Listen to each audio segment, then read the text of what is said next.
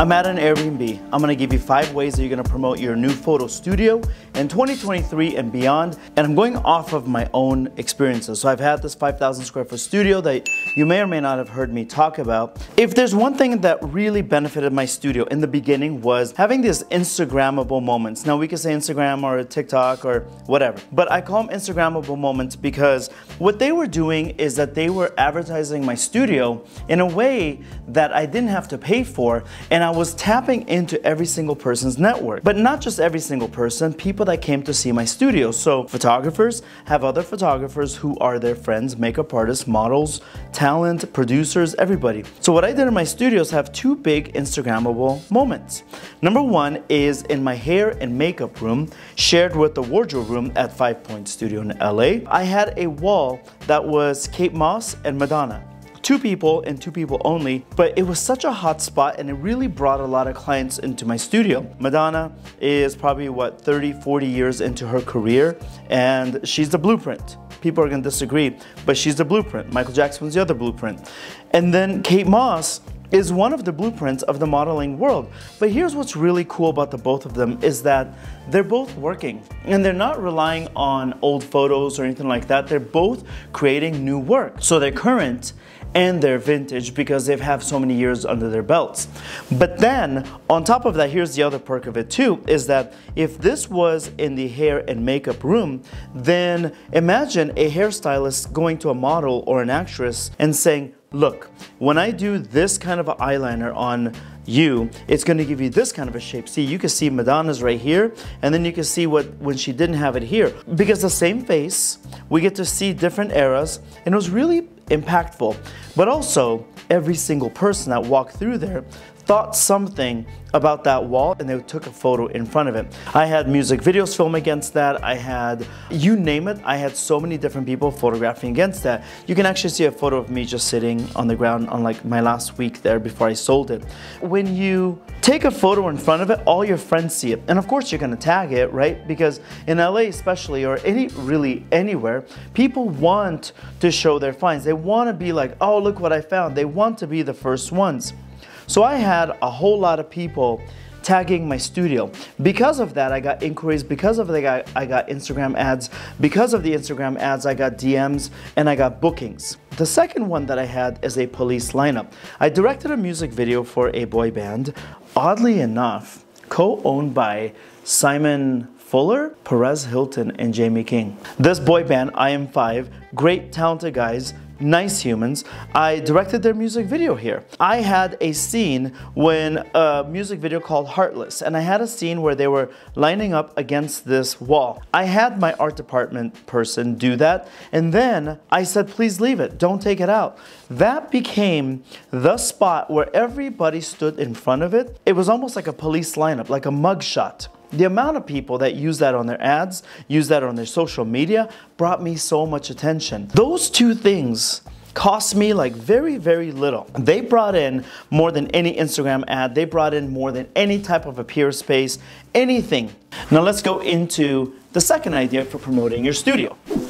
So I would say the second one, invite photographers that may not be able to afford your studio. And so they're starting out. They may have just picked up the camera. They may not have learned how to make money yet. By the way, if you are looking to make money from photography, my step pricing course is like the best course out there. It is my roadmap. From starting in weddings to shooting major superstars in magazines and global brands. It's all the same thing. So if you're interested in that, that's linked down below. Now let's go into, again, the photographers that may not be able to afford your studio. And they will in the future. And they will more than anything else. That's more guaranteed than making money. They're gonna remember who was loyal to them. Produce a day out of the week and speak with your lawyer, make sure that the laws in your local area will fit this, but have a day where people can come in and there'll be models there, there'll be makeup artists there, there'll be hairstylists there, there'll be people that have wardrobe, and it's almost like a group meeting where everyone just comes in. They're like, hey, are you free? I'd love to shoot you. Hey, would you be able to do some makeup over here? Everybody is sharing images. Everybody is sharing their talent, whatever it might be. And then they're coming in together.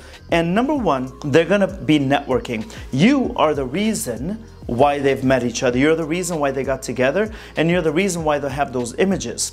They're not going to forget that, and that's gonna be their home base. Let's go to point number 3. Mysterious point number 3, because you can't see my face unless it's from a side angle. Very, very simple. Have a bulletin board. A bulletin board of local artists that whatever they offer, their business cards, their flyers, have a space for the community. I'll tell you why. Number one, it's just good karma. People are going to go and be able to promote themselves for free, and it's going to be in your business. Number two, it's a place that everybody that is bored on set, and everybody will be bored on set at some point, is going to stop, and they're going to read, and they're going to take photos of a business card, and they're going to contact somebody. So it's incredible karma where you're going to be helping your community. Number two, it's a space where people are going to go and connect to, and they're going to ask you for permission to put up their own business cards or their own business information. That right there builds your network of people. And the third part of it is that they're gonna have to keep coming back to you. They're gonna come back to you because they have to refill it. They're gonna come back to you because they're gonna remember seeing something that somebody offers, and they're gonna come back to you. The more people that come into your studio, the more you start booking, the more they bring a friend with them, the more you build a relationship with them, the better you serve your community. And that, when you serve your community is going to serve you right back and support your studio. So that would be the third way that you can promote your studio for free, and it's highly effective, and I've done it. Number 4. Go outside. Go outside of Peerspace or Gigster. Go outside of your Instagram. Go into companies that, funny enough, this was the first location companies. These are just location companies like Planet Locations I was listed with. A whole bunch of them. And I can even list them in the description of this video. What they do is they have almost like a catalog, and they serve you much better than a Peerspace or a Gigster. So a Gigster or Peerspace is almost like an Airbnb, like what I've rented out here. But a location company, they have criteria. They're gonna negotiate on your behalf. Negotiate on your behalf. A Peerspace does not negotiate. So like a Peerspace already has your hourly rate, and they know what your cleanup amount would be, and they know what the service fee would be, and they say, okay, you can have this whole vast land here, this location, this home, for let's say $1,350. There is no negotiation. There is no back and forth. There is no asking you if that's okay. Where you go with a location company, they will book your location for you, and they make a commission off of you. So the more that they charge, the more that they make. But they also ask you too.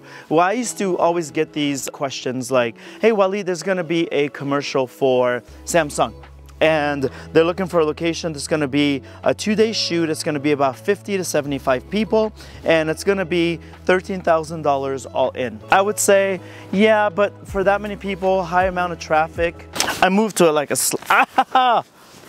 slightly less windy, more dangerous location.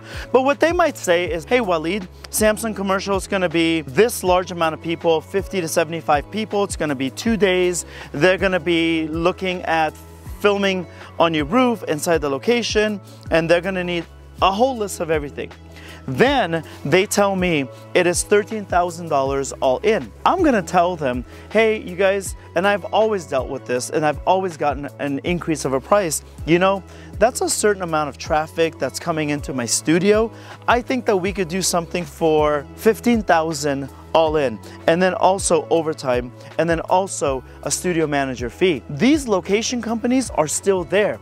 The Peerspaces and the Gigsters and the likes of these companies that are kind of like the Airbnb of studios, they're not going to tell you all that information. They are more of the Walmart, like quick, churn and burn, like a conveyor belt. You can actually sign up with these location companies, and they give a level of service to you and to the production. Now let's go into the last way I've promoted my studio, and it's worked out very, very well. A meeting place. A lot of people don't have meeting places. There's a lot of coffee shops and restaurants that are serving as meeting places for humans, but where do you find these humans?